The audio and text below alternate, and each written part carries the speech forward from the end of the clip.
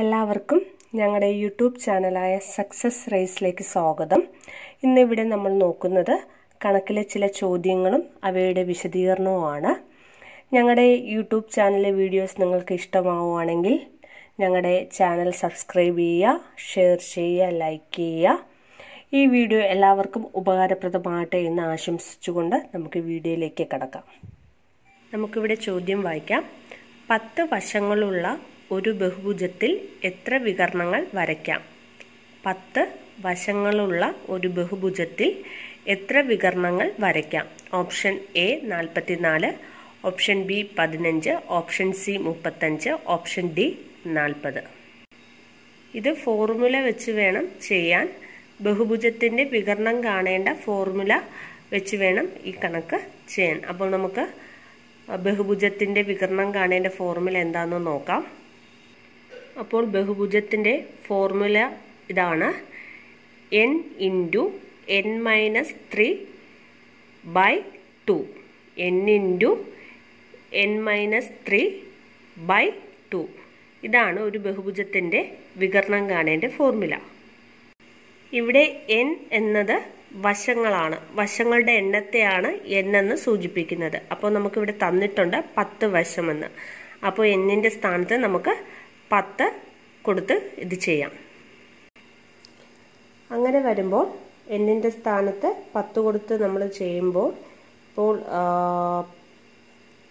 10 × 10 - 3/2 ഇങ്ങനെ വേണം നമ്മൾ ചെയ്യാൻ.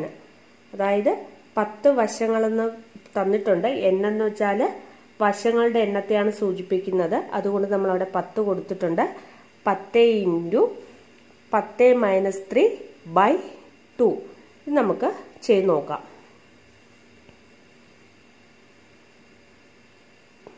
10 × 10 - 3/2 ഇത് തന്നെയാണ് ഒന്നും കൂടെ ഇവിടെ എടുത്ത് എഴുതിയത്. ഇനി നമ്മൾ നോക്കുന്നത്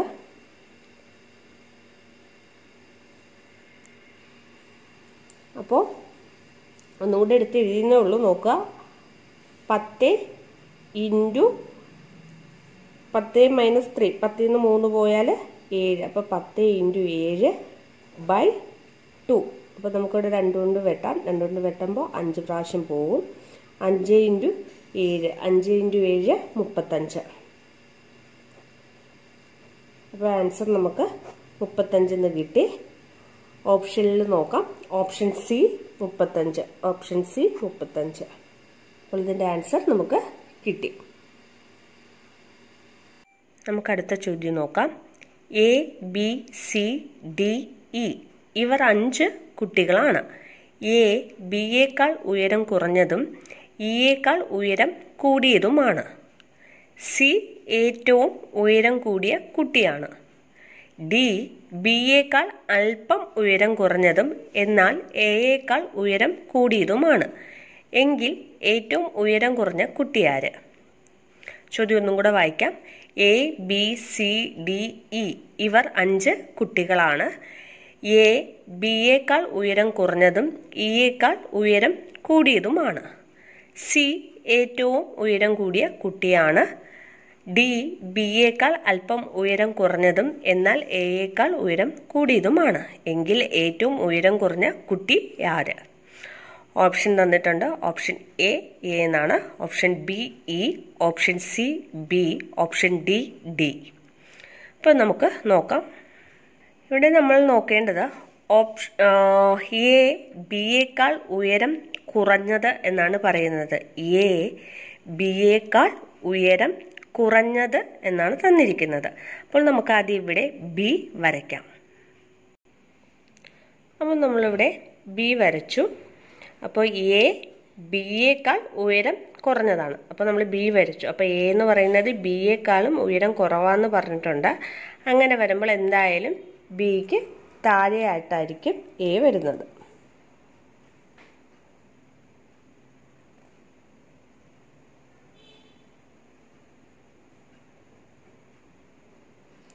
അപ്പോൾ അത് ശരിയായി. അതായത് എ ബിയേക്കാൾ ഉയരം കുറവ്.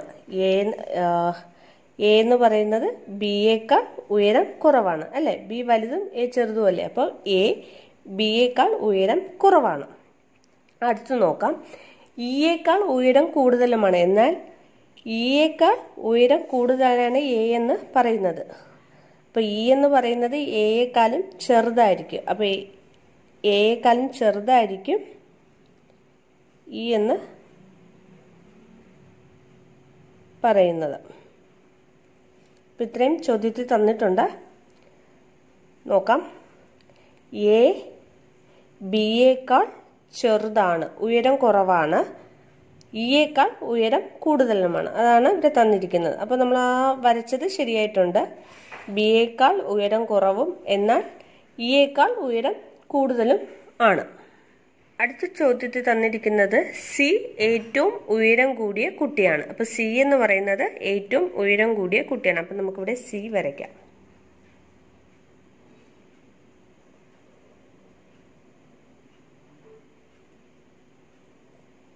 സി എന്ന് പറയുന്നത് ഏറ്റവും ഉയരം കൂടിയ കുട്ടിയാണ്.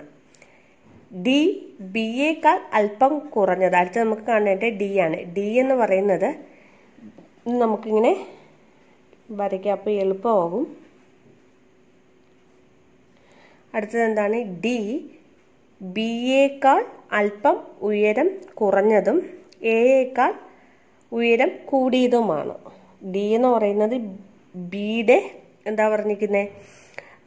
ഡി ബിയേക്കാൾ ഇത് ബി അല്ലേ? അപ്പോൾ ബിയേക്കാൾ അല്പം ഉയരം കുറഞ്ഞതും എന്നാൽ എയേക്കാൾ ഉയരം കൂടുതലുമാണ്. ഇത് എ. അപ്പോൾ ഇതിൻ്റെ രണ്ടിൻ്റെ സെൻട്രലായിട്ട് വരും. ഏകദേശം ഇവിടെയാണ് ഡി വരുന്നത്. ഇനി എന്താണ് നമുക്ക് കണ്ടുപിടിക്കുക? എങ്കിൽ ഏറ്റവും ഉയരം കുറഞ്ഞ കുട്ടി ആരാണ്? ഇത് ഏറ്റവും ഉയരം കുറഞ്ഞ കുട്ടി ആരാണ്? ഇ ആണ്. അപ്പോൾ ഓപ്ഷൻ ബി, ഇ ആണ് ഏറ്റവും ഉയരം കുറഞ്ഞ കുട്ടി എന്ന് പറയുന്നത്. അടുത്ത ചോദ്യം നോക്കാം. 5 × 3 23, 6 × 4 34, 7 × 2 23 എങ്കിൽ 8 × 5 എത്ര? അപ്പോൾ ചോദ്യം ഇതാണ്. 5 × 3 23, 6 × 4 34, 7 × 2 23 എങ്കിൽ 8 × 5 എത്ര? ഇത് നമുക്ക് ചെയ്ത് നോക്കാം. ആദ്യം നമുക്കിവിടെ നോക്കേണ്ടത് 5 × 3 23 എങ്ങനെ കിട്ടിയെന്ന് നമുക്ക് ചെയ്ത് നോക്കാം.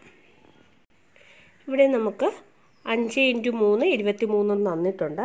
ഏത് രീതിക്ക് ചെയ്യുമ്പോഴാണ് ഈ 23 കിട്ടുന്നതെന്ന് നോക്കാം. ആദ്യം നമുക്ക് 5 × 3 ഇൻറ്റു ചെയ്യാം. അപ്പോൾ 15 കിട്ടും. അടുത്ത 5 + 3 ചെയ്യാം. അന്നേരം 8 കിട്ടും. എന്നിട്ട് ഈ 15ഉം 8ഉം തമ്മിൽ പ്ലസ് ചെയ്ത് നോക്കാം. അന്നേരം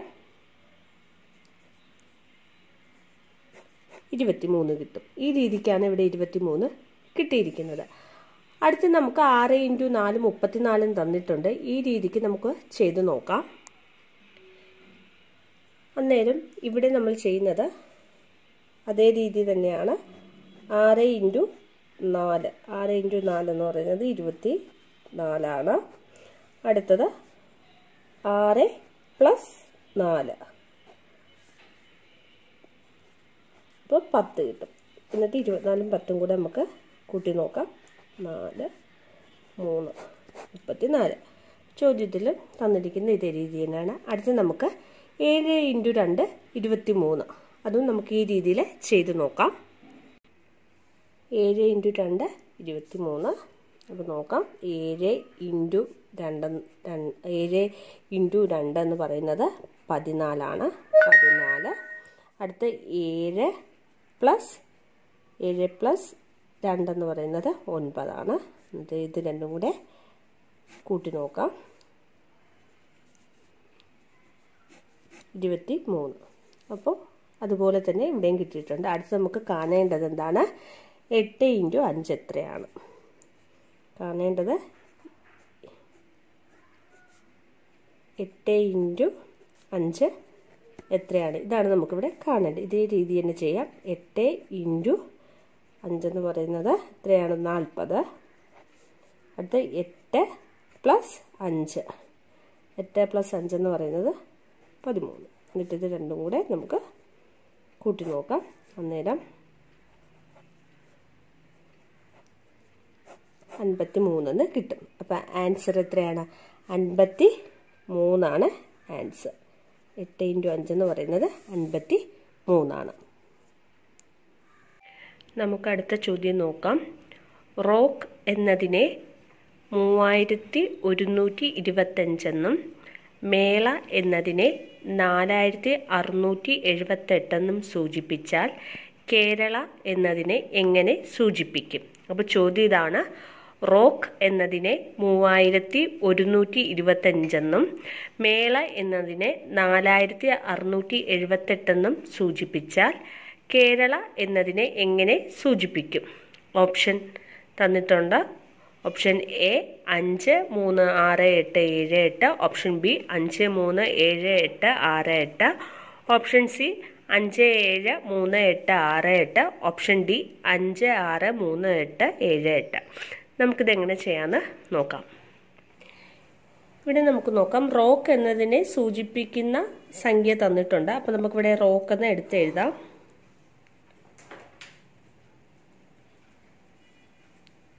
റോക്ക് എന്നതിൻ്റെ 3125 എന്നും അടുത്ത് മേള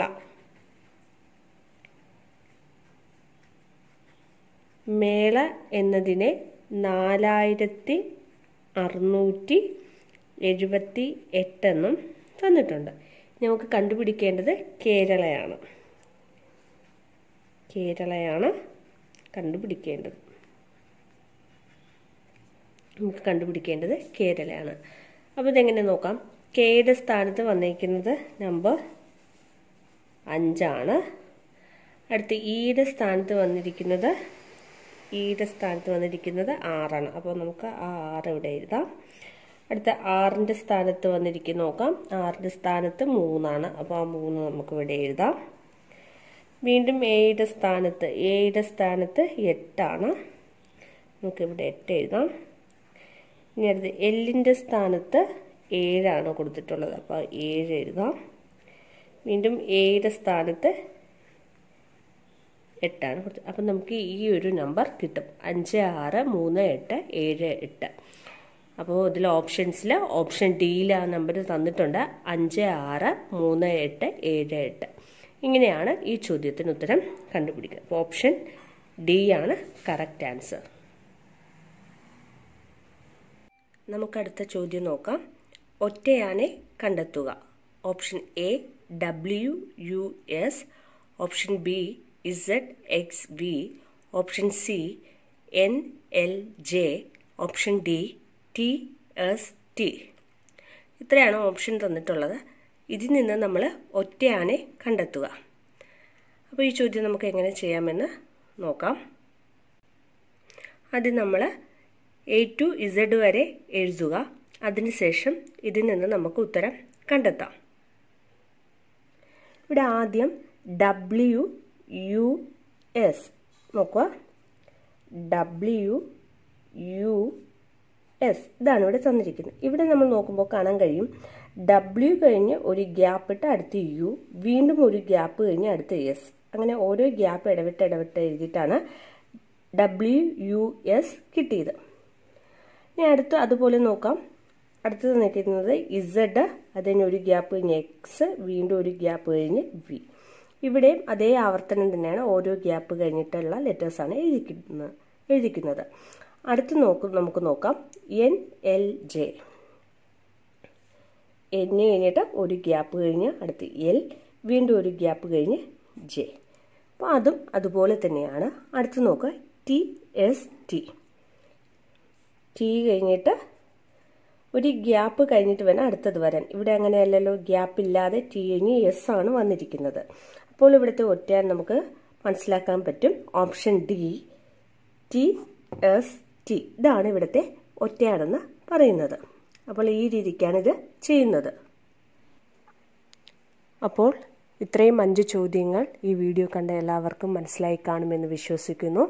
തുടർന്നും വരുന്ന ദിവസങ്ങളിൽ ഞങ്ങൾ വീഡിയോ അപ്ലോഡ് ചെയ്യുന്നതായിരിക്കും. അപ്പോൾ ഞങ്ങളുടെ ചാനൽ എല്ലാവർക്കും ഇഷ്ടപ്പെടുകയാണെങ്കിൽ സബ്സ്ക്രൈബ് ചെയ്യുക, സപ്പോർട്ട് ചെയ്യുക, ലൈക്ക് ചെയ്യുക, ഷെയർ ചെയ്യുക. Thank you.